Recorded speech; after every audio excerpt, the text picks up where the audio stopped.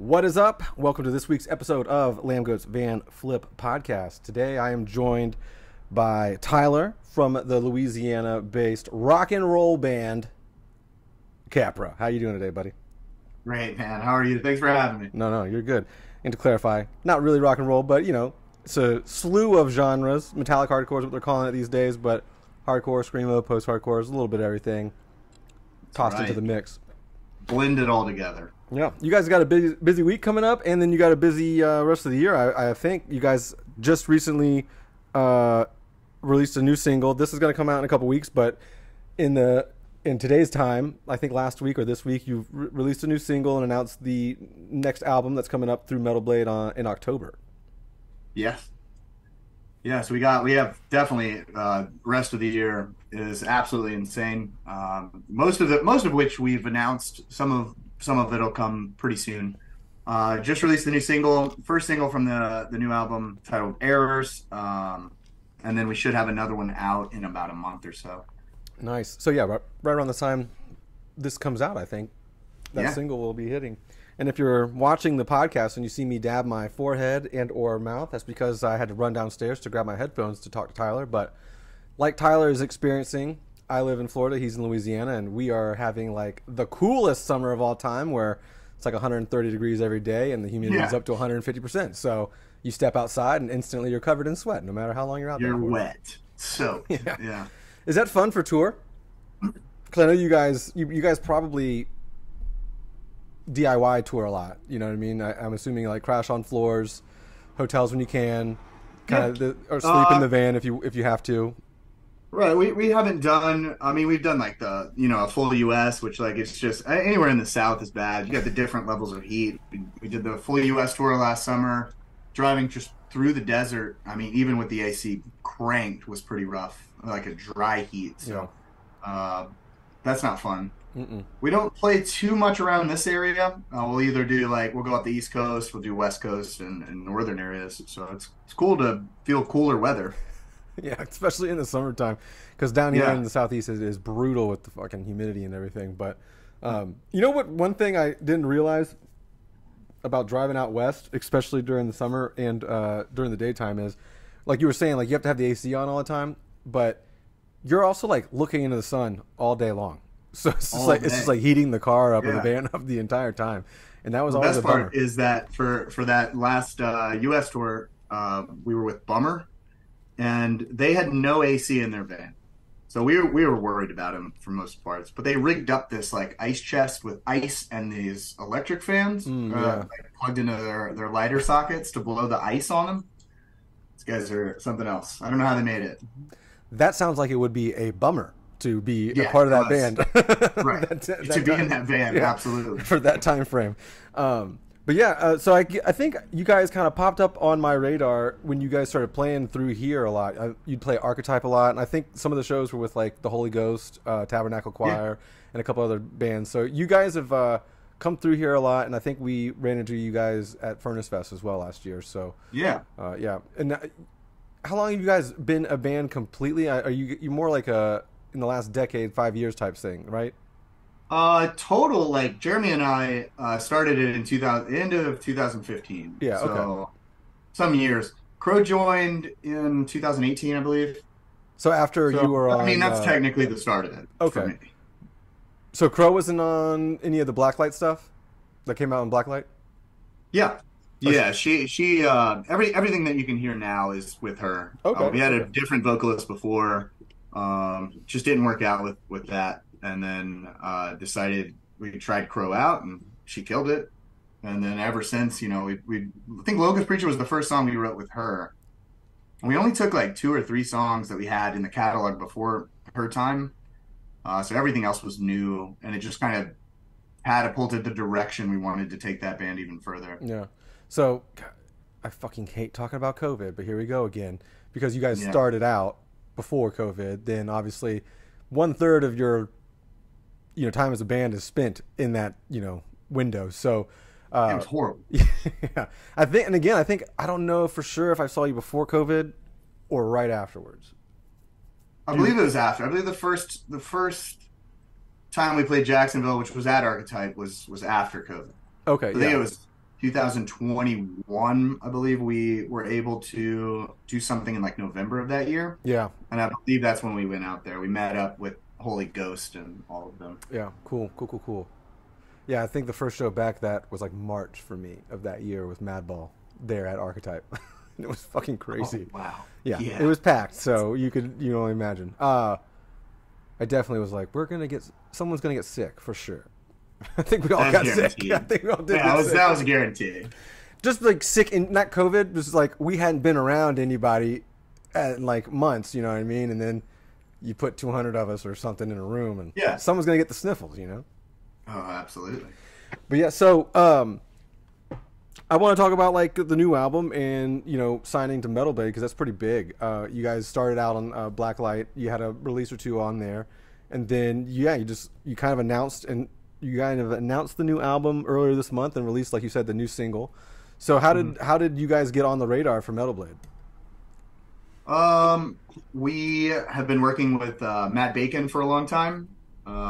Just been friends with him for a while, and then he was helping us get our like social media down because we're like you said, we come from a DIY background where it's like we don't like social media, we don't want to post, honestly, I never expected people to listen to this band, so it was just kind of like for us and for our friends, and then Matt just kept pushing us. He's like, people are going to want to hear this. Then I think it got into the hands of Chris Santos, who owns Blacklight Media. He loved it. He brought it to Brian Slagle. Brian loved it, and all of this was just unbelievable to me. I was like, "Are you serious? Like, people they like this? Like, okay, that's awesome." And then COVID happened. We got an email, I think in December or January, maybe 2020, from Metal Blade and Blacklight to sign, and we were like, "Oh yeah, this is crazy."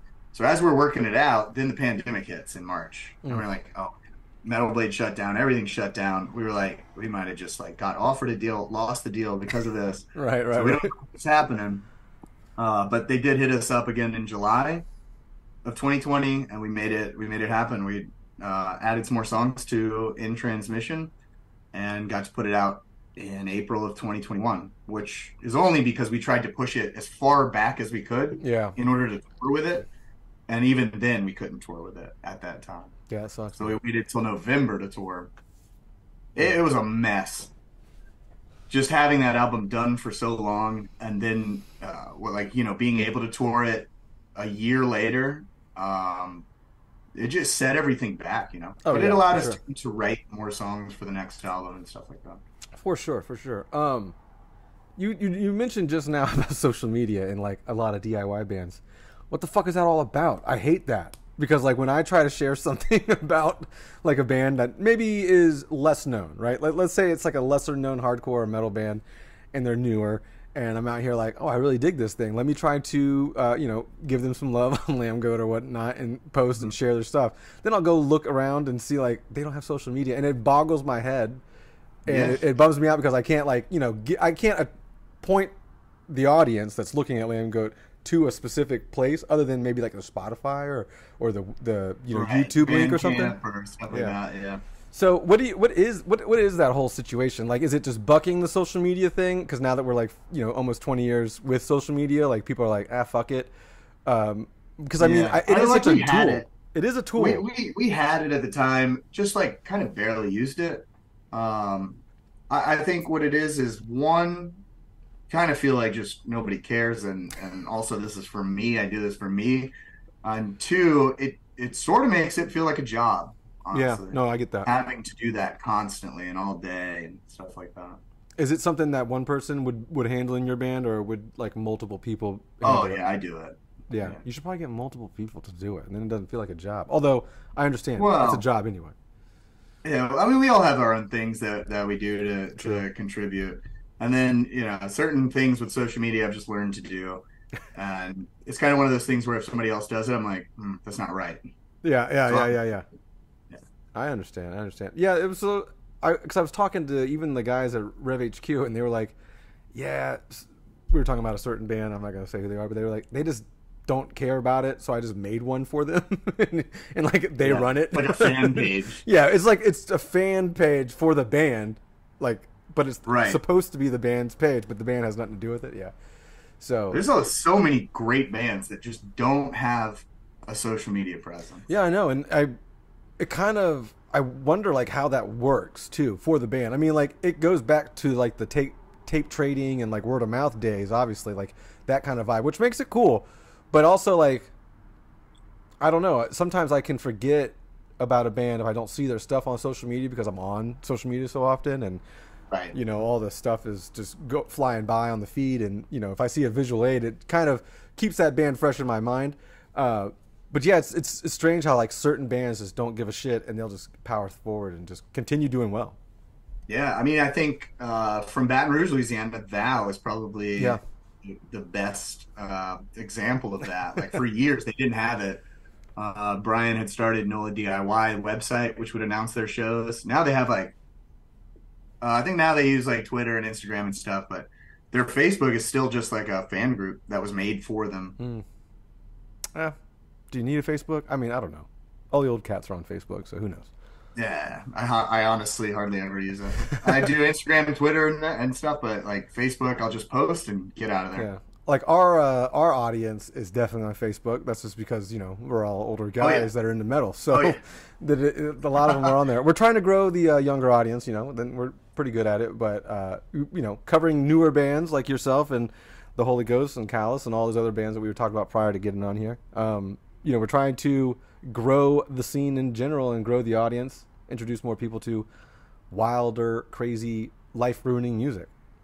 Yeah, and it's definitely out there. Oh. I mean, I think some of these newer bands that are coming out are just they're changing the game, honestly. For sure, I agree. A lot of the newer, like younger, super young bands, like on Days and all those. Fuck, what's the other one? I'm fucking blanking right now. Flat Spot and all those other bands, or all those other labels, they've gotten some really cool, even metalcore bands, but mostly hardcore bands that are really pumping the scene, the younger kids into the scene. But to each his own. You guys are leaving for Europe tomorrow, so by the time fans and people are listening to this, you might still be in Europe. Looking forward to that. Yeah, it should be a fun time. We have some cool shows, some cool festivals to do. A little stressful, but yeah. How long is that trip? How long is the trip over there for you guys? I think we fly back August 28th. So no, I'm sorry. Like, how long is the travel time from like where you're at in Louisiana to wherever you'll be? What's the first date? France? Oh, okay. It's so confusing. We leave tomorrow, 2 p.m. from New Orleans, but then we fly to Houston, then we fly to Denver. I think then to France. So It's a lot of traveling, and we'll get there the next day. But I think we only have like 12 hours until the first show. Nice. Okay. Do you guys travel with all your equipment, or do you like get equipment across the pond? Oh, we have a whole backline set up for that, and then I bring my guitars, 2 basses, and cymbals. Pretty much it. Interesting. And why, in your opinion, why do some bands not bring, like, why do some bands just go direct in? Is it for travel expenses? Because some of those bands that I've seen are like coming from Australia, and some of the like metalcore bands from Europe, they'll just come over, and I'll like, what, you know, I'll see them perform, and I'm like, there's no fucking backline or, you know, amps. I was like, and it visually just throws me off. Why they're not using amps is beyond me, but. I mean, shipping amps is very hard. Backline's not cheap, so I understand like that part of it.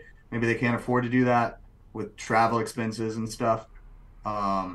These are bigger bands, so I would hope they can. If you guys are doing it, no offense, but if you're taking your stuff over there, I would expect these bands to bring their stuff over. Dude, honestly, I have no idea. I have to have the amp, man. It just gotta have it. It just looks off, to be honest with you, and I've seen a handful of bands that do that, and it's like, it just, I don't know, man. Well, you also don't feel that power from the amp. Right. No, I get that. Well, whatever. What are you looking for? Where are you looking forward to going to most in Europe? Is this like your first time in Europe? So it's Capra's first time in Europe. Yeah, that's what I meant to say. Another tour. I did a tour in 2018 with a different band. out there for a month and a half, 2 months. And it's cool. I don't really do the whole touristy thing. I mean, we don't really have time to do the whole Yeah. touristy thing. So just some of the festivals we're playing, like Brutal Assault and Summer Breeze, Metal Days, stuff like that. It's going to be very fun. I know there's some really cool bands playing. I think Converge is playing one of the days that we'll be there. It's gonna be a fun time. Are you guys going by yourself and you're just playing with bands along the way? Yep. Nice. How did you guys? Was that a DIY booking situation, or was that with through like Blacklight? No, we have a European booking agent out there. Oh, nice. Growing pains, right? Yeah, That's good. that's right. That's good. That's good. Are you guys at Furnace Fest this year? Because I know you guys played last year, and we ran into each other, and you were selling hot sauce, right? Or no, the hot sauce guy was next to you. That hot sauce guy was next to us. Yeah, Yeah. it was good too. But no, we're not there this year. We just did the benefit bash in Nice. Yeah. June, How was that? so we did that. Maybe we'll play next year. I think it's like an every other year type thing. Yeah, it's weird. Uh, Sometimes they do. They. I know that's what yeah. they try to strive for, but then I'm like, this band's played last year. This band played last year too. Right. Which I'm not I complaining. You know what I mean? I think it depends on maybe like a new album or something. Or I know like so last year Comeback Kid played like twice. That was their second year to play, but they had And just Figure released. Four and Figure Four was playing too. They were all over. Yeah, it was incredible. Um, but the Comeback Kid played twice, I think, just because of the album release and stuff like that. And then Norma Jean had issues last year, Yeah, so yeah. they're gonna do it again this year with a better time. It was great because Maylene had issues with the microphone, and then seeing them do the benefit bash was awesome. Yeah, Everything was yeah. How was that? Like, incredible. yeah, Dallas is. We've been working with Dallas on some stuff, so we're looking forward to putting that out. But so, when we were there last year, it was very. I mean, you can't really fault anybody for it, but Right. the microphone situation was like a bummer, and I was like, something's off because like I'm on stage, I'm like something sounds off because I don't know if they can hear him, but Yeah. yeah, it took a No, couple I songs. don't know what happened. And then, they came out first song, Caution. Everybody wanted to hear that. Vocals didn't work. It was cool seeing the crowd sing it and Yeah, do everything. But I know that was probably a nightmare to be on stage for while that was sure. happening. What are some other like? Because I was thinking that's a pretty memorable moment, Dallas's comeback, and some other things. What are some other moments that you've kind of been a part of witnessing while in the band, like playing a festival or playing a tour or something like that? Have you had any one of those like, what the fuck am I doing here kind of moments? Like how'd I make it here? I mean, pretty much every day at this point. We just did, April was a tour with Killswitch Engage, Oh which I yeah, used yeah, to yeah, joke yeah. about. I used to joke like, oh, next year we'll be touring with Killswitch Engage. Like, and then it happened, which was insane. Manifesting. So many things. Like, I mean, the news is out there now because everybody's seen the track list for the new album. But our next single, which is going to be a song called "Human Commodity," we have Candace from Walls of Jericho as a guest vocalist on, Nice. which is insane to me because it's just getting adding Crow to the band at the time where we parted ways with our last vocalist. Um, I really wanted to switch things up, and I wanted to. I literally put a status on Facebook that was like, "Hardcore needs more women," and then we got in touch with Crow, but it was all inspired by Walls of Hmm. Jericho, and I was listening to Gouge Away and Oathbreaker at the time, and so it's kind of like when those worlds like had the inspiration, and then like why we did it comes together, and it's an incredible feeling. Yeah. Was there any kind of not mix up, but any kind of like, not, I don't want to commotion when you guys switched over vocalist within the fan base? No. No. No, I mean we really didn't have a fan base at that time. We were Bonus. we were like just on the local level. Like everybody in our city knew who we were and what we were doing.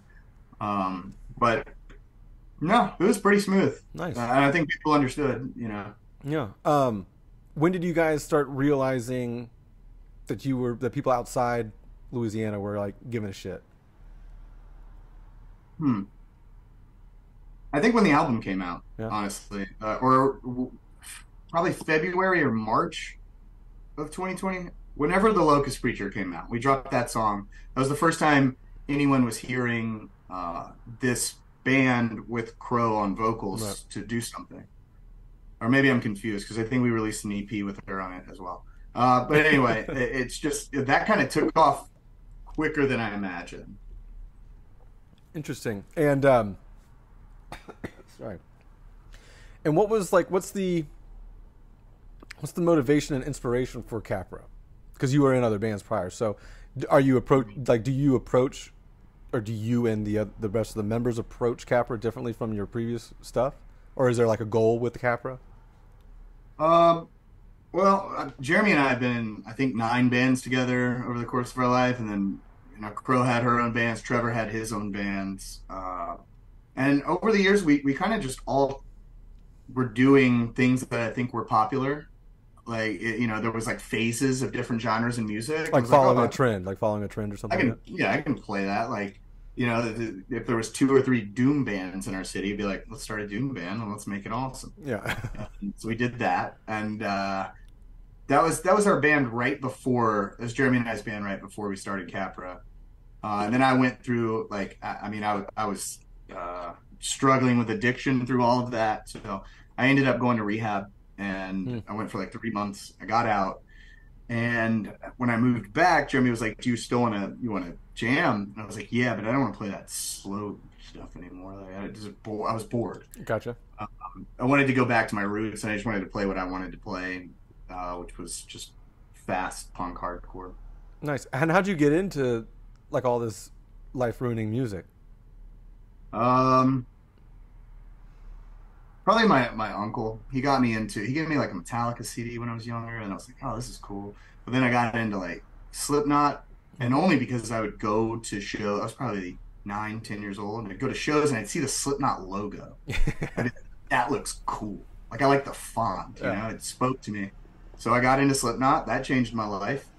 It's funny. It's funny how many hardcore dudes are like, yeah, Slipknot. I remember like Slipknot. I remember I went through the whole new metal phase. Oh yeah, we all did, dude. But I remember there was a time where it was like faux pas to wear the Slipknot shirts at the shows, and then it became like the thing to do.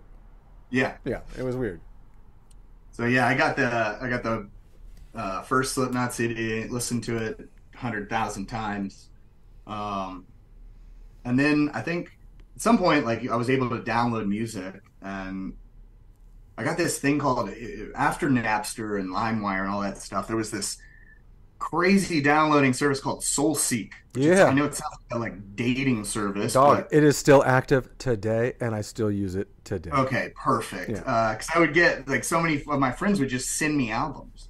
They'd be like, hey, here's a whole album. I'd be like, okay, dope. So I got sent like Minor Threat and Bad Brains, and I was just like, that's where I wanted to go with it, Yeah. When I add that like punk element to music, and I think hardcore came in with watching the Hellfest DVDs 30 times every day. Yeah.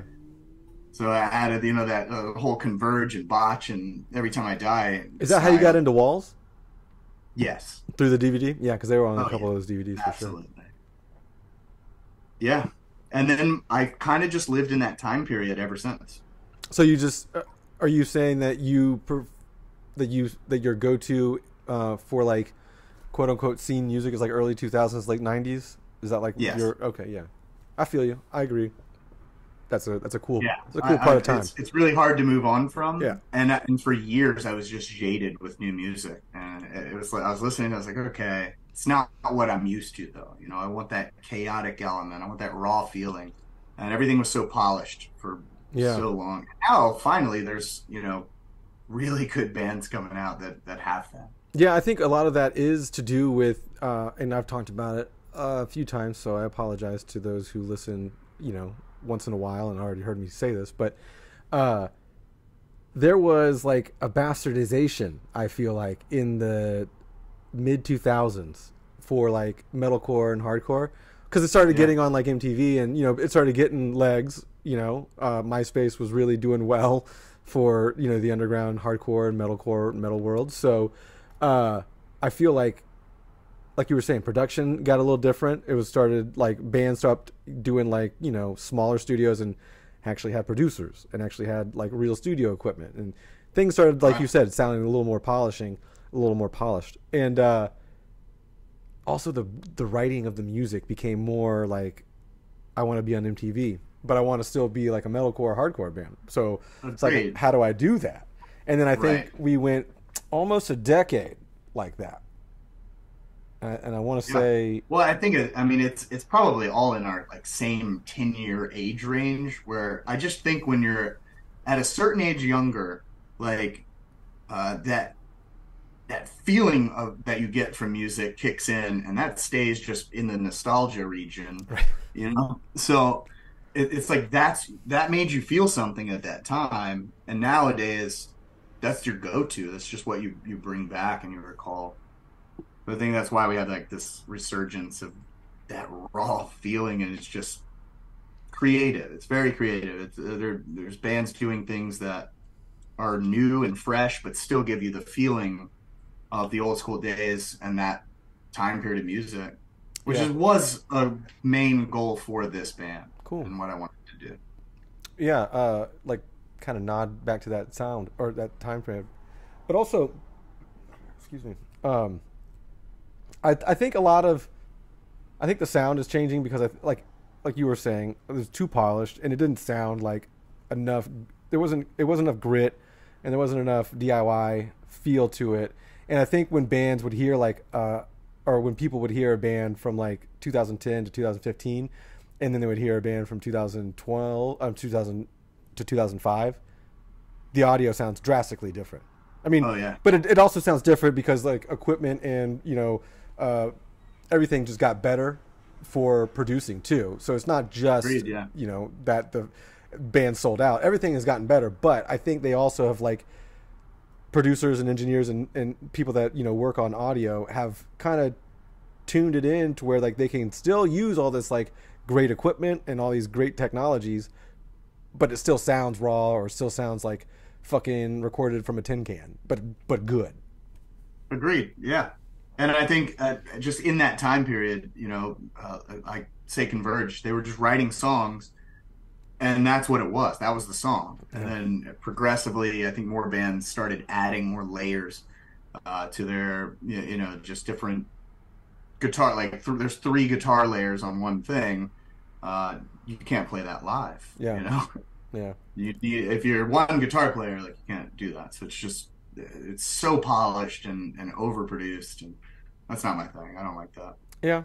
You know, I can take it with some and leave it with a lot. That's what I'll say. Yeah. I can do that. Are you guys, I know Walls is, you know, they're like starting to gear back up, right? Are you guys, are you guys maybe thinking about doing a little run with them? I mean, I would love to. Yeah. We're doing, I know they're going to Europe at the same time. We're on opposite days. Kind of sucks because I was hoping one of those days we'd be able to maybe do that track. Well, it'll happen. Yeah. At some point we'll be able to do it. And just see them again. I saw them at Furnace the last time they were there. That was so cool. God, I had to run which one was that? Try to see the Converge was playing. They were on the small stage by the lake. Oh, while Converge was playing? Converge had started. That was 2021. I remember the first one back. Yeah, that first one was crazy. No wonder I don't remember them because I was at Converge. Yeah. Yeah. My bad. Sorry, Wall. Everybody was playing at the same time. Yeah, it was rough. Thursday, Walls of Jericho and Converge at the same time. What are you gonna do? I know what I did. Run. I know what I did, but you know. Yeah. So, God, well, I just went blank. Speaking of which, for those who are, I know we talked about Soulseek, and obviously, like, you may not have known it's still around, but Soulseek's still around. You can Google that shit, and like, yeah, you can download full albums, and you can. It's like a peer-to-peer situation where you look up someone's like shared files, just like I don't know, Napster or used to do. It's the best music downloading social media. I mean, you add people, you see what they're listening to, and you can chat. Yeah, it's wild.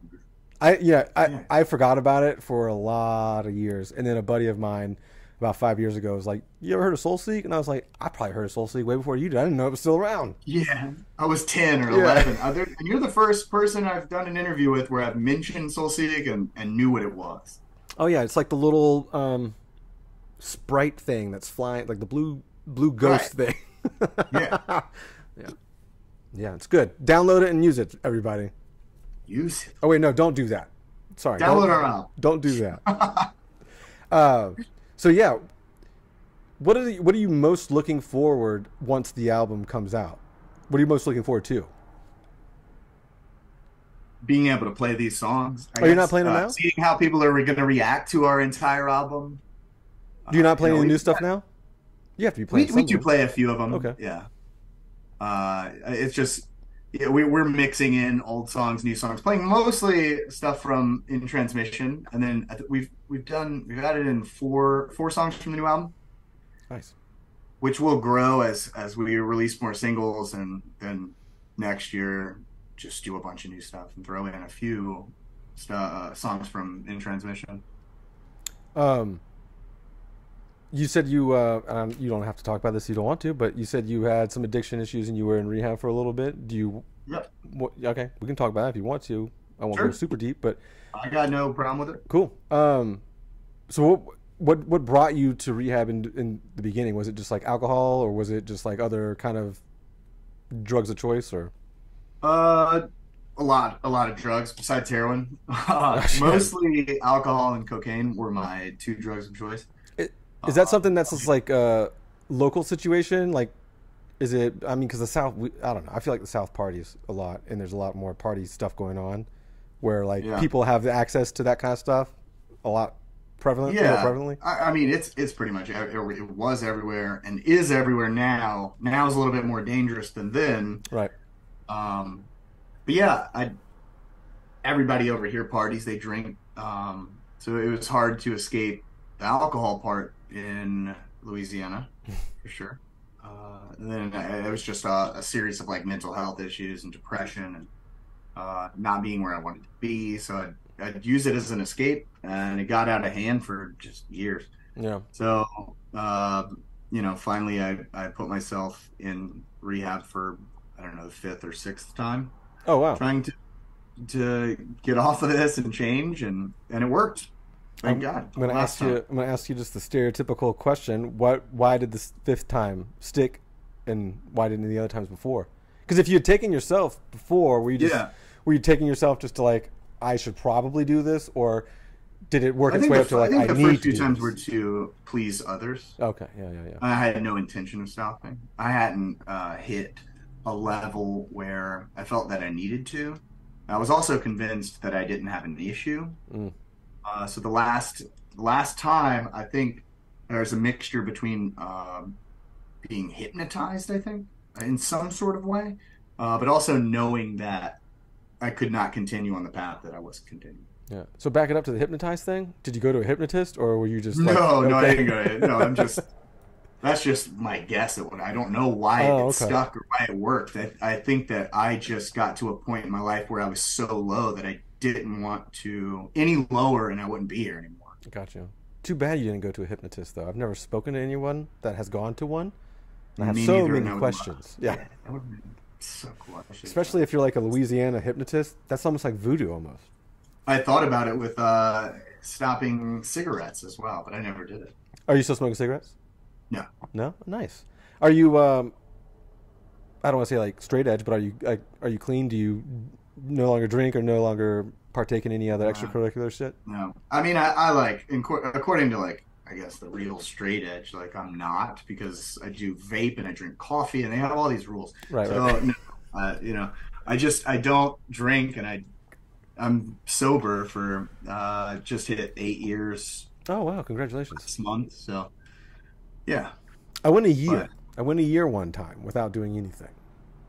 Nice. Just because I want to try it. And then I will say the first like couple weeks, the worst. And then once you get out of that, because you have to be around, like I did at least. I had to be around people in settings that had like alcohol and other things going on. But, after a while, people realized I wasn't drinking. And then shortly after that, I was like, everyone's just annoying. When I'm not partying, everyone else is fucking annoying, dude. That's true. Yeah. That is true. And then it kind of fucked my tolerance up altogether. So now I can only, if I sniff a beer, that's the joke around here. Like if I sniff a beer, I can get, a little too lit. Yeah. No, I mean that's how it goes. It is tough. It is super hard. I think the first like 2 years for me were just insanely hard, and especially like playing music, going to venues, playing in bars. You're hanging out with people that Or are just on the doing road it. in general too. Yeah. And then in Louisiana, it's like if you tell somebody you don't drink, they look at you like you're insane. I think that's here in Florida too. They're confused by it. Yeah. Like, Especially if you had, it's like, especially all the people that I drank with. I mean, and I drink now too, but it's just it's a different situation these days. But yeah, it's few and far between. But yeah, it's fun. It's funny when you're going through that, how like your perspective drastically changes on so many things. it's tough sometimes. Yeah, I don't judge anybody that drinks or anything, and No, then I don't either. you know you run across that situation too, where it's like people are apologetic. Like, I'm so sorry, I'm drinking in front of you. I'm like, I'm fine, I'm good. Like, you do what you do. I'm a grown up. So, Um, yeah, so how was how was rehab? Just like, was it a local facility? Did you go somewhere like out of state? it was Or the best time of my life. yeah, like every time or just the last time? No. Some of the worst times of my life. Well, if you don't want to be there, I can see why that. a few of them didn't work, but the last time was okay.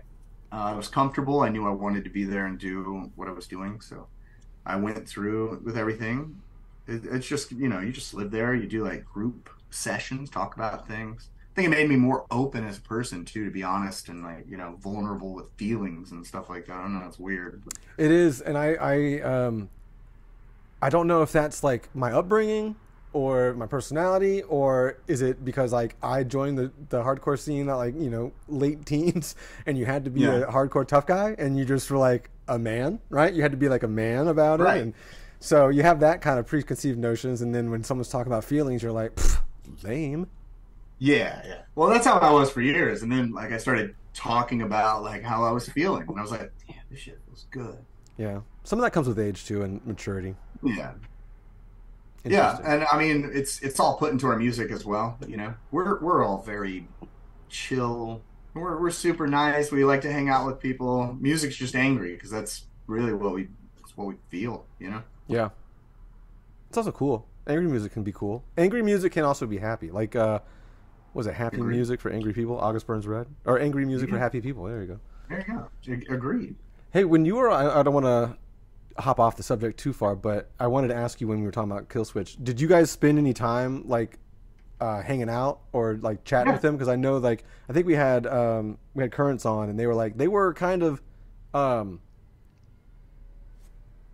like reserved or doing something else at most of the time. Yeah. Of course, they had a lot of stuff going on. Yeah, because they're all like grown adults. There were like it was crazy because they watched our sets every night, so they were there and attentive and let us know they actually really enjoyed the music. And Jesse made the joke where he was like, "This tour is perfect. It's kind of like it was handpicked because they do like this democratic vote on which bands are going to play and." It's cool. I talked to Jesse and Adam mostly, and they're just such down to earth people. It was shocking almost to know that like at their level, they're talking about scouring Bandcamp to find bands that are just underground and want to listen to it. Yeah. So like I gave Jesse like this whole list of bands. I was like, "Oh, dude, okay, got you." And he was just typing them into his phone as I'm saying them. Yeah. To go listen to. Who are some that you kind of gave Jesse, if you don't mind me asking? Brat. They're from New Orleans. One of my top. So like locally, I gave Brat, and then Torture Garden, also from New Orleans. Writhings, they're from my hometown. Boar. Under the Pier. Most likely Holy Ghost. I don't know. I rambled off this whole list, and he was just typing them into his notepad on his phone. Yeah. It's like, man, you gotta listen to these bands. Yeah. They're doing some cool. That's pretty cool that they still try to maintain their ear to the underground, because it's very easy for bands to just be, especially at that level, to just be like cut off and just disassociated. Right. But I mean, there's some bigger tours like that. They're after like money. You pay for the advertisements and stuff like that, and it's cool to see a band just up there like we don't care. We want to take the people we want to take on tour because we like their music and we enjoy it and we want to support it. Yeah. So you guys have been pretty busy in the last like handful of months, years. Do you do anything outside of Capra when you're like at home, like currently? Do you have another, I don't want to say job, but do you have another income source that you have like, you know, you do on the side to, you know, carry you over from tours to other things like that? Yeah, we all have our own thing, and I think mine's probably the weirdest and Good. surprises people when I do it. But I work for a card shop, so I deal with like Pokemon cards and like Magic and MetaZoo and stuff like that. So I stream and do like pack openings and stuff like that for people. Hold on. What you got? You got a box yet? I got a box. They're not Pokemans or Magics, but I'm a baseball guy. So I've got five or six boxes over here to my side. This is the small one. Yeah. Yes, I've been collecting that kind of stuff since I was a kid. Not so much into like sports. I have a love it, but I don't know anything about it. I definitely, you know, probably not a good idea to mention it on the podcast, but I definitely grew up watching Pokemon, playing the game, and I even played the card game as well. I just didn't really collect any of that stuff because I grew out of it. You know, way before I got into like new metal and hardcore, I was out of Pokemon, and I like to call it Pokemon just because. Pokemon. Yeah. No, but I totally get it. I played Magic. I even played the Star Wars. I never played it, but as a kid, I collected it and I kept everything in like mint condition. And then I got back into it, I think 2018 or 19, when I found all of those cards, and I realized how much money they were worth. So then it just sparked this whole like, oh, I miss doing that, you know? Yeah. So with like some of the newer sets, I got re-addicted to it. Yeah. I definitely spend a lot of my time at night. I don't watch TV anymore for the most part. And I got flamed on Twitter recently because I said that there's not been a good movie in the last 10 plus years. There has not been a good movie because for some reason movies have just been like subpar for the most part. It's not like when I was younger. But I spend a lot of my time watching YouTube and at night, and some of that stuff is like card openings and like people streaming cards. So you saying that you do that is pretty funny because I've been down that rabbit hole many times. Again, mostly on baseball, not on like Magic or Pokemon. But when you go to card shops, it's an insanely growing business, which is nuts. And I never saw that coming. So yeah, luckily I made friends with some people that own a card shop, and they allow me to do that from home. So nice. Just constantly working with my hands. What's the what's your biggest grail that you own, and what's one that you don't have? I don't know how to go through that. I have a ton. You don't got like a Charizard, bro? Isn't the Charizard the one? I mean, I have this right here. An unopened sealed pack. Is it graded? You have a graded pack? Yeah, this is unopened. It's first edition, Fossil from 1999. Nice. One of the first sets. Do you have any graded ones? I have like a crazy PSA 10 collection. Nice. Okay. So you're in the shits. We're talking about a lot of stuff people probably have no idea now, you know? We've lost them all. Right. 45 minutes in, they're all gone anyway, right? So they're done at this point. Do you ever go we're going to go down a rabbit hole now, big dog. Do you ever do card shows? No. No? I wish. I would love to. Do you just not have time? Just go to one. Yeah. So like the card shop that I work for, they're in Dallas, Texas, and every time there's like a Comic-Con or a card show that they go to, I'm on tour. So I haven't been able to make it yet. And you'll be on tour tomorrow. So you're definitely not going to be at the National in Chicago this weekend. I will not. Unfortunately, we'll be in Chicago September. The card show will not be there. But yeah, I know a lot of people are probably clowning on us right now talking about cards, but I've never seen. I think Magic and Pokemon cards are like probably the most expensive that I see on a regular basis. Just because it's a game and people play it, whereas like sports cards, football is, some of the football and soccer and UFC shit is insane. I don't collect any of that stuff, but the only one I collect is baseball. But I think baseball is like the least valuable out of the ones I've been messing with lately. But it is insane how much. I mean, like Possibly, you're talking thousands. Some of those football cards I've seen have gone for like they have the one of ones. You know what I mean? Right. Six figures, 7 figures. Sometimes it is nuts. Buy a house and change your life money. Yeah, especially if you like, and that's the problem. Do you, as a card collector and buyer, because Dylan, my partner in Lambgoat, is also a baseball card enthusiast as well. Probably why I got back into the fucking stupid hobby. That's just a money pit. But do you buy the pack to open the pack, or do you buy the card? What is your So for a while I was buying the pack to play the game, and then realized I am not rich. So now I buy, like, I dwindled down what I collect to certain things, but now I just, if I have some extra money and want to treat myself, like, something like that, I do like a PSA 10 or, I just get it how it's going to make money in the future. I don't buy just the card. I want it at the 10. That way later, it's in immaculate condition. Right. Best condition it can be. And for those who don't know what the nerds are talking about, he has a PSA graded 10 card. Yeah, he has a PSA 10 graded card, which is like a near mint, like top of the line, immaculate card. That I think the values for the values between a 9, 9.5, and a 10 can sometimes be thousands of dollars, if not more. So when you get a 9, that's cool, and it's a great card, and you may not see anything wrong with it. But if you somehow get a grader that gives you a 10, you've instantly just like double, triple, quadrupled your value of that card at a 9 level or more. So, all right, nerd talk. We've lost everyone. Yeah. Yeah. Let's get back into some music stuff to round out the end here. Yeah. What's the overarching goal for the band? Like, what would be a success? What does success look like to Capra as a band, not just to you? I think the answer would be that we've already attained that level of success that we were looking for last month, and then so now we just keep upping it to like what's the next level we can go.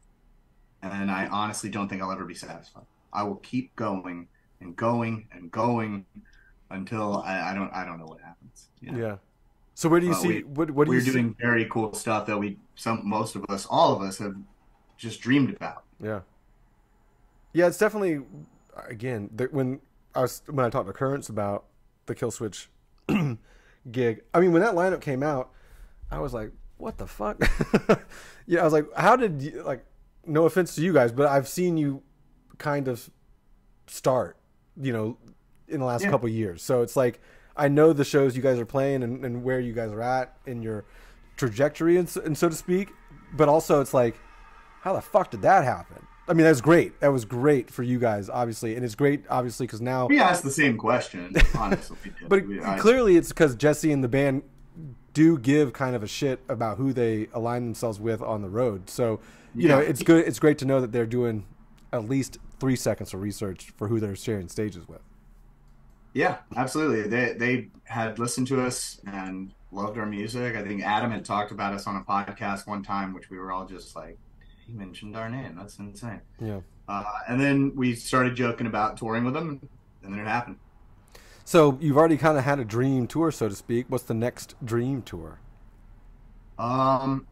We have some things to announce pretty soon that I think I don't know how much higher it can go. Oh yeah. We have some really cool shows coming up. But we do have some more announcements to make and drop this year, and just kind of all going so quickly. Well, I'm looking forward to the Limp Bizkit Capra tour. That is for sure. That's as big as you can get, big dog. You joke, but let's see what happens in the next few weeks. Hey, I'm honestly hoping, because I am probably the biggest Limp Bizkit fan there is. I'm from Jacksonville. Are you kidding me? Come on. Yeah, I would. We'll talk after the podcast. yeah, for sure. We definitely will. So, any last thoughts before we kind of cut out here. There's only 3 people listening total that cared about cards, Capra, and hardcore, metallic hardcore. You, me, and one other mystery person. Yeah, probably some guy that works for Lambgoat that's just having to edit this. So. Yeah, exactly. Well, thank you. I hope everybody enjoyed the at least first 35% of the 35 minutes, dude. What are you talking about? We went a while. We did go a while talking music. Yeah. No, but I mean, we have way too much coming up. I'm stressed, so we're gonna get through it all and make it happen. We got some new singles coming out with a new music video pretty soon. The album drops October 6th. Metal Blade, Black Blade. We've got some stuff coming in November, and then we'll see what happens next year. Cool. I mean, and too ahead. Nowadays, whenever we're talking about shows and booking, I'm like, I don't know. Yeah. Just let me get through this one, and we'll talk about the next one. So you how far out is your schedule booked? Do you have an idea? Through November. So we're going to take December off. That's for sure. And you don't have anything planned for the early next year? We are working on a few things. We have some offers that have come in, and then we're trying to plan out a full U.S. tour. So at some point next year, we'll be able to line that up and see how it works out. Cool. Well, awesome. Yeah, if you're still here, you got the album October 6th, Capra. You can find them on social media these days. Don't worry, they're on there. And yeah, they're leaving for Europe tomorrow. So by the time this is out, they're either still there or just coming back. We don't know yet. The future holds everything. We'll be back August 28th, 29th, something like that. Oh, yeah. So next month we start the tour. Or I say next month. September we start the tour with Zayo through we play the first show with them in Detroit and come down to Chicago. Great band too. Great band. Yeah. Well, check them out, Capra. Tyler, thank you for your time, and I look forward to seeing you again at some point. Yeah, thanks for having me. This was fun. Yeah, no problem.